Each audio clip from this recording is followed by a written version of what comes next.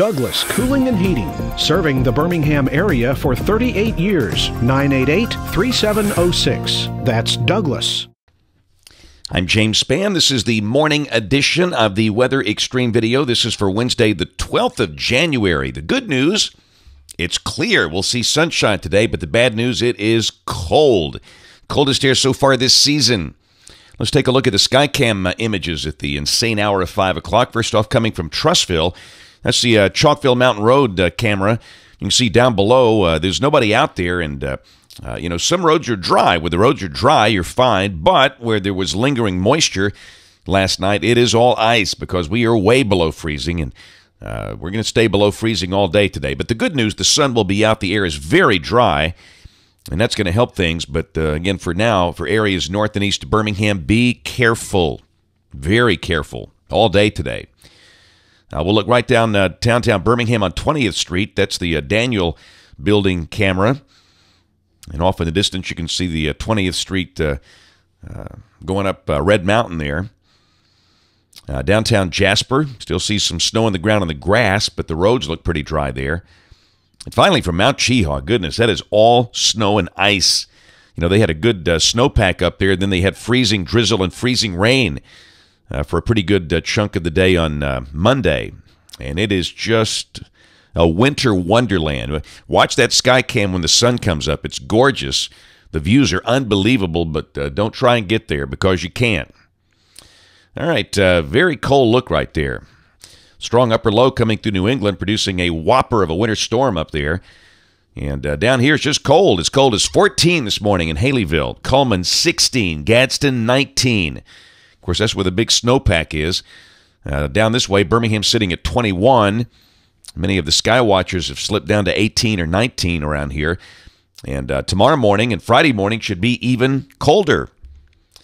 And look at that nose of Arctic air coming down the pike. The core of the cold air up there in North Dakota, 20 below zero this morning. Ouch. And that'll be settling in here for the next couple of days. We'll stay below freezing, we think, all day today, maybe mid-30s tomorrow, but finally Friday afternoon will begin to modify. And around the nation, clearly the big issues are up in the Northeast, where we've got winter storm warnings, New York City and Boston, and again, some winter weather advisories for snow showers in the wake of that thing. But around here, the good news will be pretty dry. Here's the QPF chart for the next 5 days, valid through Sunday evening at 6 o'clock. Now, this thing all of a sudden is showing rain over north and west Alabama.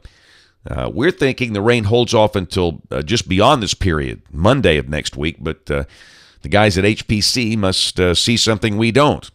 Let's take a look and see what we see this morning. This is the GFS, the Global Forecast System, the 06Z run valid at 12 noon today. This is, as we often do, we'll show you the look at 500 millibars.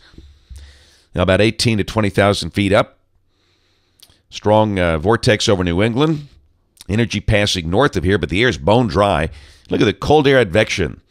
Height lines are perpendicular to the thickness lines. What does that mean? That means cold air is blowing in here, simply stated.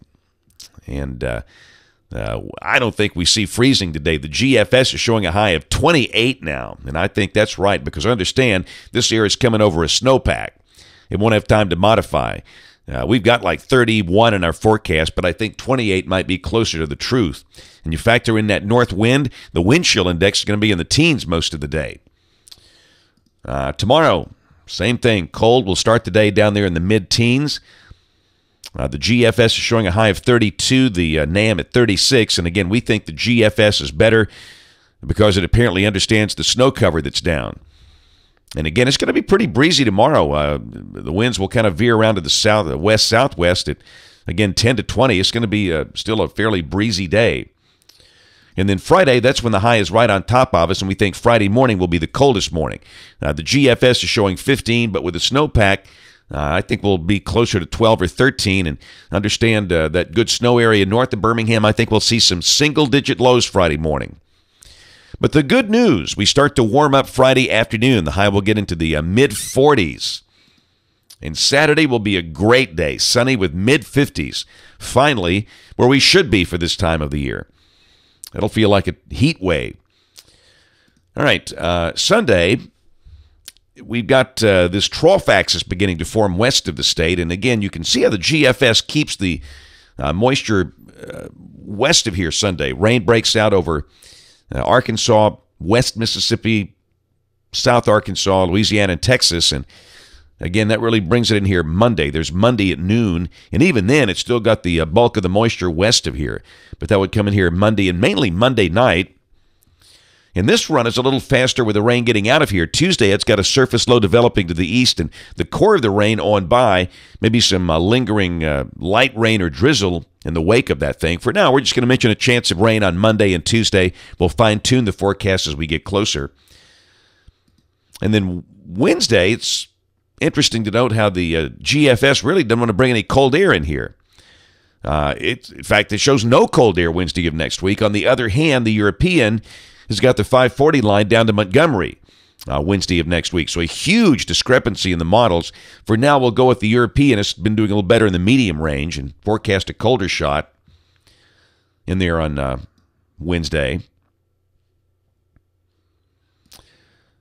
But let's go a little deeper. Let's go 2 more days out there. Look what happens on the 21st back to the GFS. It's got a huge vortex developing over eastern Canada. And really cold air coming down the line. Look at that. That's a 1,048 millibar high.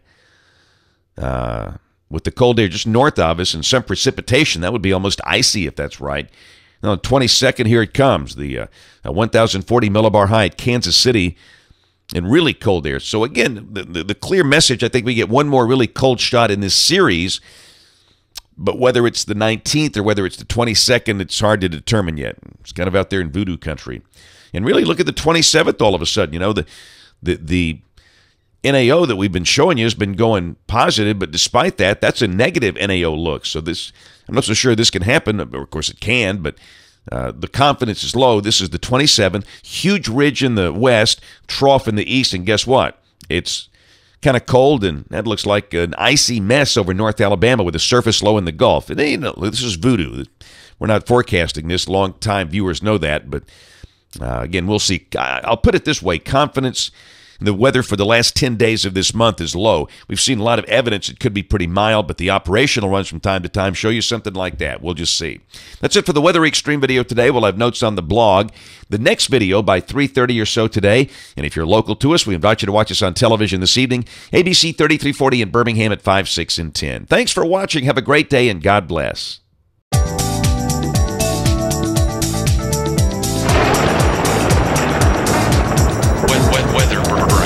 Weather.